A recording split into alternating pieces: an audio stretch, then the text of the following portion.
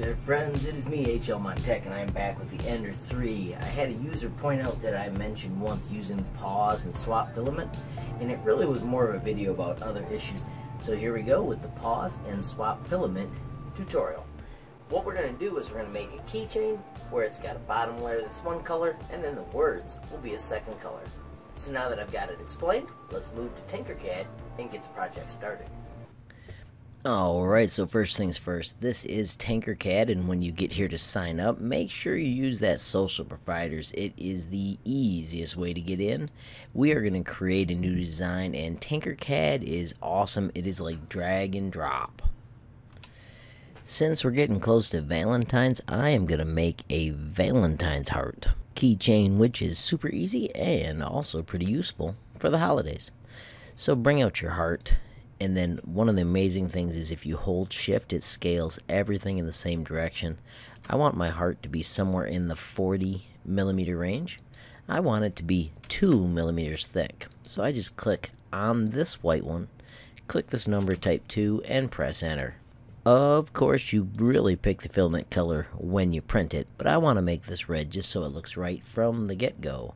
I'm going to click on this fit view so it zooms in, and I'm going to use the cube, the view cube, to get a corner view just because it's kind of neat. And I want you to know where those things are.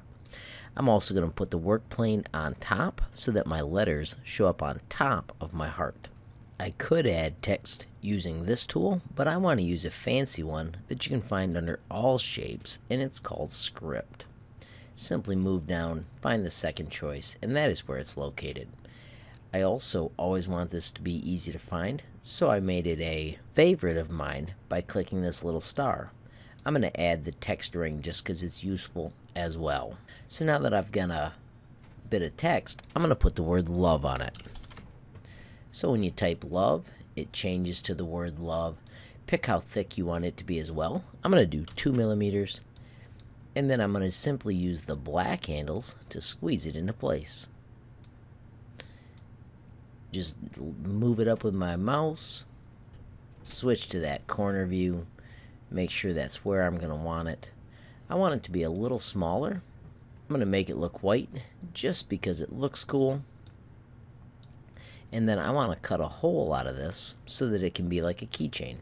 So now that my keychain looks nice, I want to cut a hole through it. So I'm going to click W for workplane and go back to the normal workplane, which means I just click on these outside edges. And now I want to cut a hole with the cylinder tool. This cylinder is a hole, not a solid. It's that easy to switch them. And then I'm going to hold shift and make this 5mm thick because that's the size I like my holes to be. I'm going to use the arrow keys to just nudge this into place. I'm going to switch to the top view and make sure it's really where I want it. And when I'm happy, I'm going to nudge this just a little bit as well because it was close on that edge. When I'm happy with the project, I'm going to group it as one big cool keychain. Now notice my colors go away, but that's alright because I've got to pick those on the printer. If you really want to see the colors, you can hit multicolor so at least it looks awesome. With it built, I'm going to name it Heart. And then I'm also going to hit Export as an STL. And then I'm going to put this in my Dropbox 3D modeling, and I'm going to call it Heart Keychain, and I'm going to put my initials after it, MDH. Now it's time to go to Kira and push this out to an SD card so I can print it on the Ender 3. Alright, so here I am in Kira, and I'm going to load my file once again. It is stored in that 3D modeling folder, so let's track that down. I like having them on my Dropbox because that way they follow me to school, and I can use them when I need them. Quickly sort by date.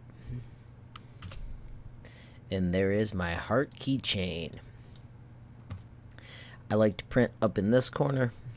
I've just got standard settings, which I use at 3mm. Check my temperatures. Those are all groovy. I like to print with a squirt, 5 lines, distance of 10. It shows down here it's going to take 14 minutes, and I need to save it to my removable drive. So it's saved as CR10 Heart Keychain. I'm going to eject that. Before I move to the printer, I want to take a look quickly at the layer view. Notice there are 13 layers, and on layer 7 you can see that's where the words start showing up. So of the 14 minutes, I've probably got about 7 before I have to hit that pause and switch colors. So I'm going to take a cell phone and I'm going to set a timer, because I don't want to stand by it for all 14 minutes, but I do want to move back and switch it so I get 2 colors on my keychain. Alright, so we have now moved over to the Ender 3, and I'm simply scrolling down, doing print from SD, refreshing because that card is in there, and let's launch that heart. I've already got it pretty much preheated, so this should start pretty fast. I'm going to grab my little timer phone, and I'm going to set it so that it's on 7 minutes, so that I'm here for when it starts doing the words, and we can change that filament using the pause filament trick. Alright, so now I'm watching closely. That alarm just went off, and I'm waiting to see where it's going to start doing the letters. You can tell it's still doing the skin of the top of that heart. And then as soon as it does do the letters, I'm going to go back to the controls over there and find that pause option.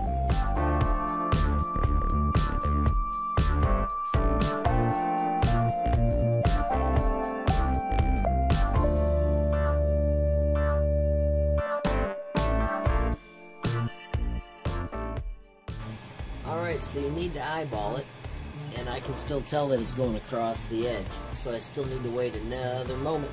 So I'm going to just be patient while this all comes together. Alright, so we have switched to letters. I'm going to just scroll down and do pause print. You can see it started to do the L and the O. I am going to, at this point, push my filament in to extrude a little bit of extra filament, and then I'm just going to pull it out. It zips out nice and easy. I'm going to remove the green filament. I'm going to grab my blue filament. Would have been so much cooler if I would have had pink, red, white, something like that. But I don't, at least not at home. So, I've got my filament clipped. Make sure I put it on the right direction. And then follow the same steps to simply slide it in the extruder and continue the print. There you see the filament coming through. One of my next projects is to print the feed knob that lets you feed manually, but I like pushing like this because it goes through there pretty darn quick. I'm going to extrude a little bit down at the bottom. Sorry to put my hand in front here, but it gives me a better grip. I have got blue filament coming out, so at this point I can come back to the control and do resume print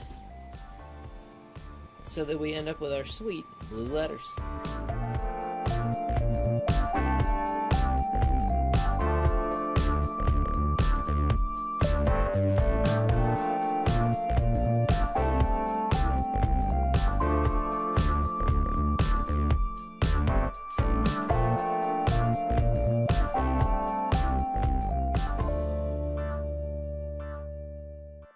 Alrighty friends, so here we have our dual color keychain using a single color extruder, thanks to that nifty little pause button that they put on the control panel. Friends, if you found this useful, please mash that like button. If you haven't subscribed yet, what are you waiting for? Hit that subscribe button. Friends, if you got a question, comment, or a suggestion, add it down below. And if you want to be the first to know when I make a new movie, hit that notification bell. Thanks for watching. Have a great day.